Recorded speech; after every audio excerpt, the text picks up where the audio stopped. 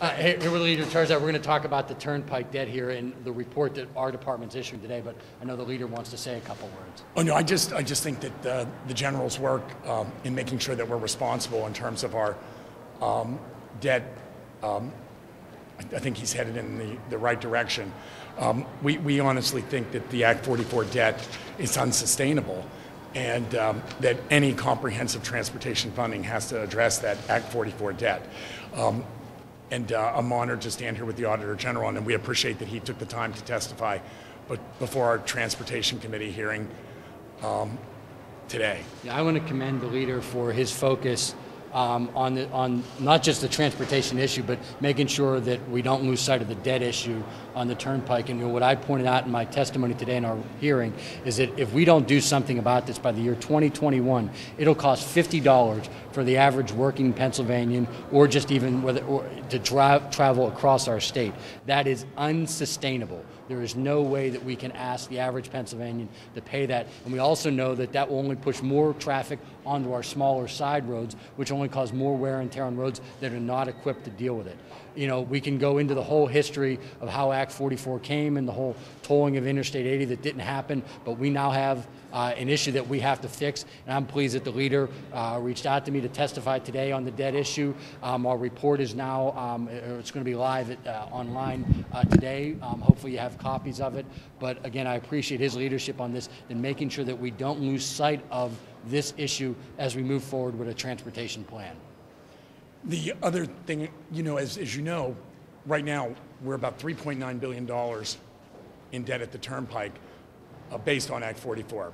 But also we're continuing to borrow on an annual basis, $450 million annually moving forward. We need to replace that debt so that we don't continue to accumulate that debt. I agree with the Auditor General. We are where we are, and we just have to make sure that we address it in a responsible fashion.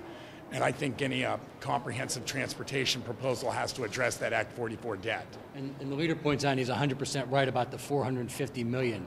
Every year that we put off fixing that adds more to the debt. So that's a hard number. Hey, I'm going to open it to questions. Please feel free. Talk about phasing out Act 44. Do you want a phase down over several years? Do you want to cut it off at once? And what's your best plan for replacement funds? I will tell you that I think the OCFT, lifting off that cap, the first, at least for roads and bridges, the first $200 million should go to replace that $200 million of borrowing annually at a minimum for the roads and bridges.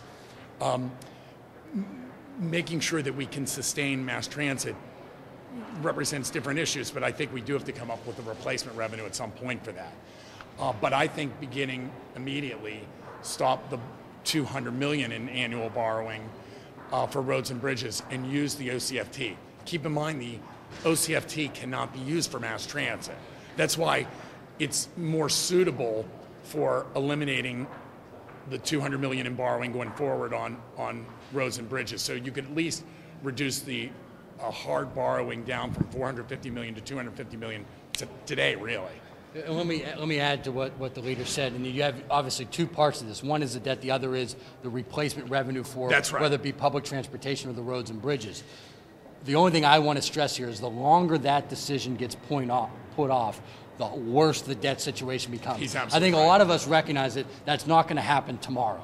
I mean, so it's not just going to immediately end tomorrow. But the longer it gets put off, the worse the situation gets. The General's absolutely right. And folks, I do apologize. I'm going to leave the rest of the General, and I just have to return. Gene, thank you very, very much. And thank you so much for your testimony. Thank you. Other questions? You're supportive of phasing it down immediately as soon as Senate Bill 1 theoretically gets passed? Let's put this. There is several sets of numbers that are out there. 8 years, I think the governor's plan, the Senate plan was 6. We had some Wall Street investment firms that talked about, really you don't want to go beyond 5 years.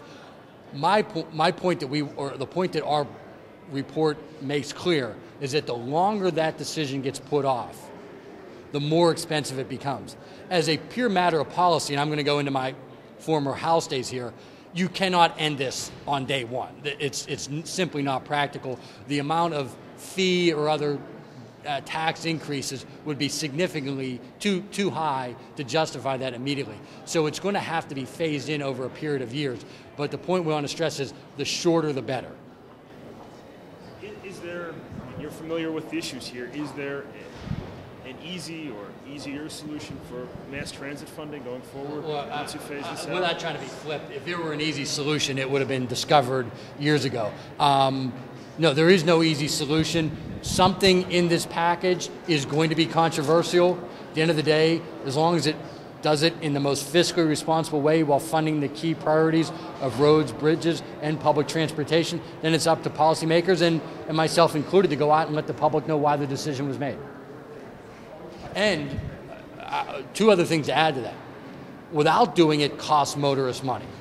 As reports have now shown, that when you don't fix the roads and bridges, if you have weight restrictions on bridges, and that causes trucks to have longer commute times, that increases the amount of gas they have to buy. You have wear and tear on roads that cost people money out of their pocket for just whether it be new tires or new shocks and suspenders. That's money to a real family as well. So those are issues that, so not acting also costs money. Other questions? Anything? All set? Thanks, everyone.